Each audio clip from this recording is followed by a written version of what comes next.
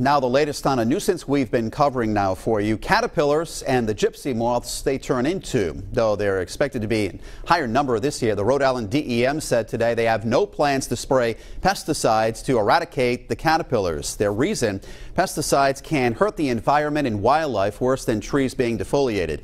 House Minority Leader Patricia Morgan made a public plea this week to the governor's office to take action against the critters. The DEM is recommending that individual homeowners decide if they want their trees treated.